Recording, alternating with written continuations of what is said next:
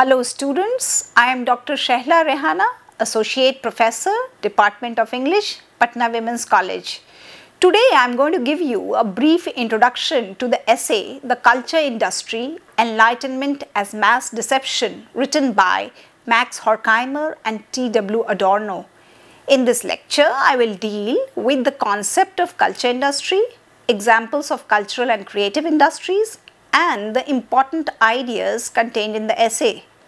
A number of German-American theorists, including Max Horkheimer and Adorno, added to the Marxian theory of dialectical materialism and historical materialism. Together, they make up the Frankfurt School, known for its contributions in traditional Marxism by employing sociological and philosophical disciplines. The school introduced what can be termed as neo-Marxist philosophy.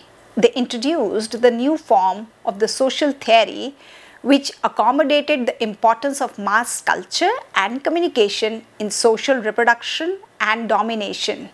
Theodor Adorno and Max Horkheimer critiqued modern culture in their book The Dialectic of Enlightenment, originally published in 1947.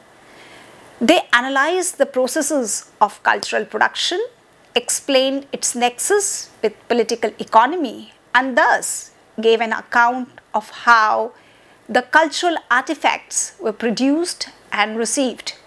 They introduced the term culture industry to describe mass cultural forms which, in the wake of capitalism, transforms individual from a thinking and discerning subject into an unthinking passive consumer.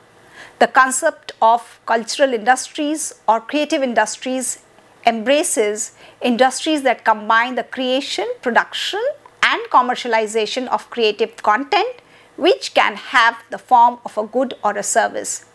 Examples of cultural industries are film, television, radio, music, books, and press. Examples of creative industries are design, architecture, and advertising. The term culture industry readily captures the Marxist assumption that cultural forms like painting, operas, and films are no different from other consumer products such as cars or television sets, thus affirming the Marxist belief that culture is not an abstract thing produced by an individual genius, but a product of social and economic conditions in society. In the essay, The Culture Industry, Adorno and Horkheimer objected to the growing influence of the entertainment industries, to the commodification of art, to the totalizing uniformity of culture, especially in the country of their emigration, that is the USA. They equated culture industry to factories that produce standardized cultural goods like films, radio, and magazine used to manipulate mass society in various ways. They felt that the entertainment industry of modern society was just as mechanical, formulaic, and dominating as the workplace of the corporates. They have described culture industry as an apparatus of seduction where, to quote them, the whole world is made to pass through the filter of the culture industry. The culture industry therefore produces unthinking masses of people who accept commodified sentiments and entertainment as natural, the concept having been derived from Marxist view of the function of ideology. The man with leisure has to accept what the culture manufacturers offer him. Submissiveness and dependency are demanded of individuals both at work and at leisure.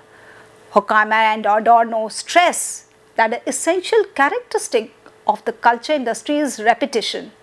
There is a proliferation of standardized and homogeneous products where consumer choice is an illusion.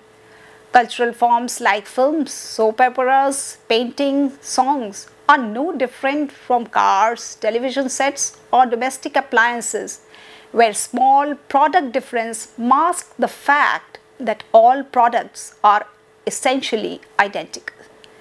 Same idea is replicated in politics, where the difference between the parties is minimal. They contend that the new media begins to create a new reality.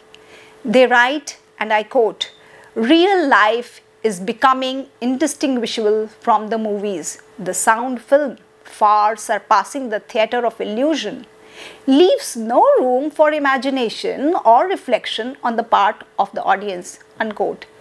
When art is standardized, it can't be expected to invite individual response. The response would definitely be standardized.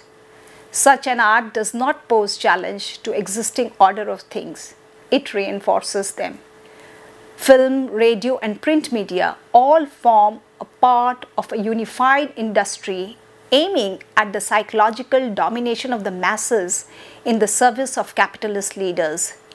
Consumers are not given the time or the space to engage in any intellectual response to an artwork, as the new media responses are programmed in advance.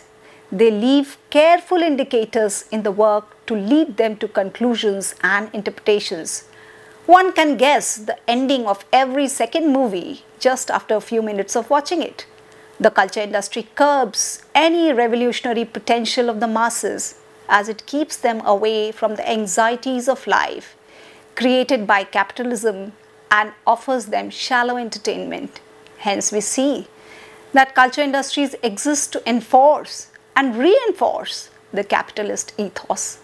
It plays a large part in forging the false consciousness that keeps workers pacified within a capitalist society. That is to say, that the ideal consumer is also the ideal producer.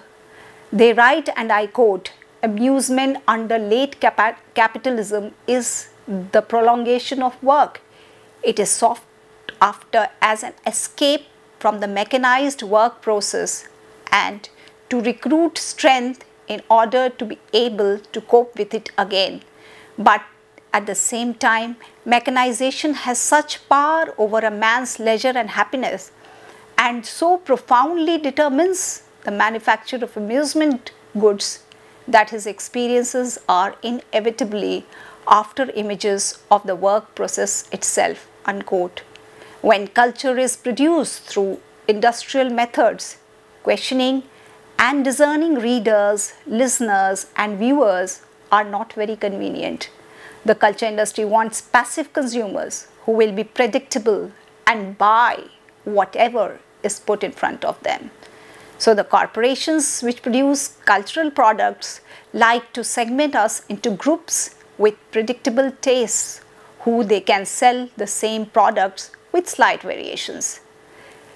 I quote, "Consumers appear as statistics on research organization charts and are divided by income groups into red, green and blue areas, the technique used in that for any type of propaganda." Unquote. The essay emphasizes the degradation of serious art as the formulaic culture industry replaces the unique counterculture. Art, whose every detail is tailored to the needs of mass consumption, devalues the experience of art and dulls the critical faculties of the consumers. Importantly, this vision and theoretical analysis was starkly opposed to Walter Benjamin's view of media technologies as emancipatory advances which shifted the relation between audience and artwork from one of worship, that is aura, to one of education and rational inquiry. To conclude, even after so many years, the concept of culture industry is important in sociology, media studies and critical theory, and it remains functional till this day in describing how mass culture and big businesses are inherently bound together to make up a large-scale system of control and exploitation. Adorno and Horkheimer think that real culture should challenge us, stimulate critical thinking, and crucially encourage our individuality. The products of culture industry, however, only encourage us to conform and obey. In this sense, it has more in common with propaganda than real culture. Thank you.